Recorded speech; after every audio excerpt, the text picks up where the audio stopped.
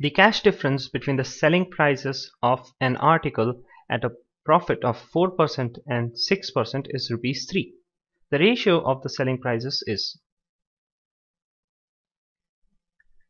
First of all, let us assume that the cost price of this article be X rupees.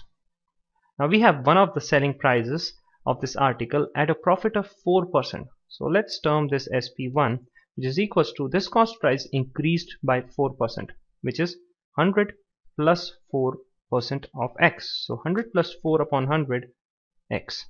So this is actually equal to 104X upon 100. Now we have another selling price which is 6% increase in the cost price. So let's term this SP2.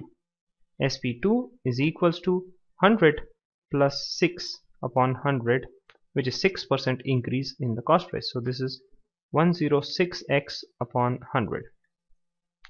Now what is asked is the ratio of these two selling prices. So SP1 upon SP2 is basically what is asked.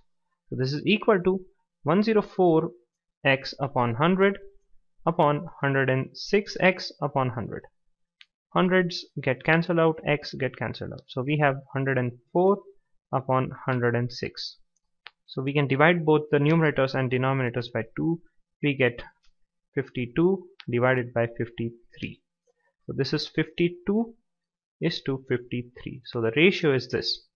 So our option is option 2. We did not make use of this anyway. So that's good. A cloth merchant sold half of his cloth at 20% profit, half of the remaining at 20% loss, and the rest was sold at the cost price. In the total transaction, his gain or loss will be. So first of all, let us assume that there is 100 centimeter of cloth and which is bought at 1 rupees per centimeter. Okay, the cost price per centimeter is 1 rupees. So we have this 100 centimeter of cloth.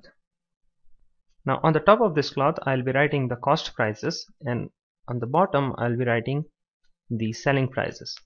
So this cloth merchant sold half of his cloth. So the half of this cloth will be approximately this left half.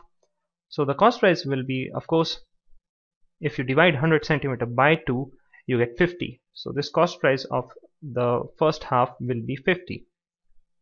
Now he is again dividing the half of the remaining half. So again this is divided into half. So this cost price will be 50's half, which is 25, and the remaining will also be 25. Now the first half, it is said that is sold at a profit of 20%. So this cost price increased by 20%. So I have 50 plus 20% of 50. So 20 upon 100 times 50. Now half of the remaining will be sold at 20% loss.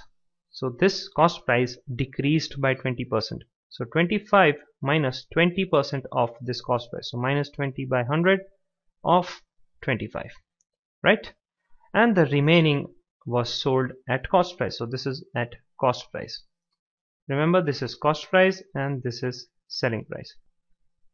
So the total cost price is 50 plus 25 plus 25, which is 100, and the selling price is basically, let us calculate this out. 50 plus 20% of 50 is, we can just cancel these zeros. So 50 plus 10, which is 60. This is 25 minus 20 by 25. So again cancelling out zeros. 2 5s are 10 and 5 5s are 25. So 25 minus 5 is 20 and this 25.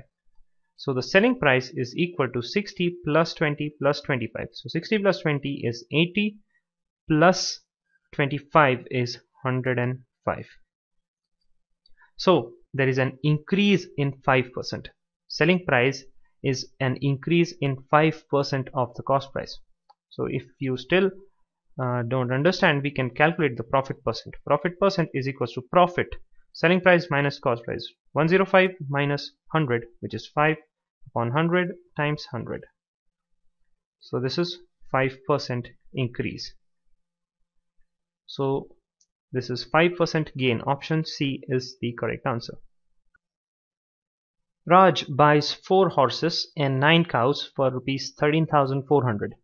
If he sells the horses at 10% profit and the cows at 20% profit, then he earns a total profit of 1,880 rupees. What is the cost of a horse? Okay, let us assume that the cost of a horse is X rupees per horse and the cost of a cow is Y rupees per cow. Now we have been given the complete cost price of 4 horses and 9 cows, which is 13,400. So I can write 13,400 is equals to cost price of all the horses plus cost price of all the cows. So the cost price of all the horses is equals to 4x plus the cost price of all the cows is 9y, because there are 9 cows and each cow costs y rupees. Now we have this one equation. Let's put it equation 1. Next, we have been given the total profit. So the total profit can be termed as the sum of profit on horses and the profit on cows.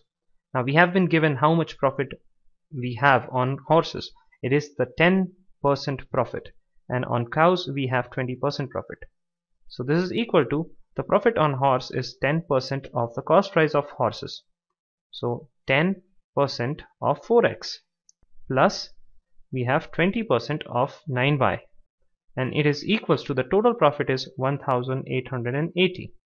So 2 2s are 4, 2 5s are 10, and again 2 1s are 2, 2 5s are 10. So we can rewrite this as 1,880 is equals to 2 by 5x plus 9y by 5, and that can be written as 2x plus 9y is equals to 1880 times 5 is 9,400. So 9,400. This is equation 2. So equation 1 minus equation 2. We can get rid of y and get the answer of x. So 9y and 9y get cancelled out. 4x minus 2x is 2x is equal to 4,000. So x is equals to 4,000 by 2, and that is 2,000. The cost of each horse is 2,000 rupees. A pair of articles was bought for rupees 37.4 at a discount of 15%. What must be the marked price of each of the articles? Well, let me first tell you that marked price is nothing but the selling price. Now you can solve this question. So let us assume that this selling price be X rupees. Now discount is always calculated on the selling price. So I can write discounted price is equal to the selling price minus the discount, right?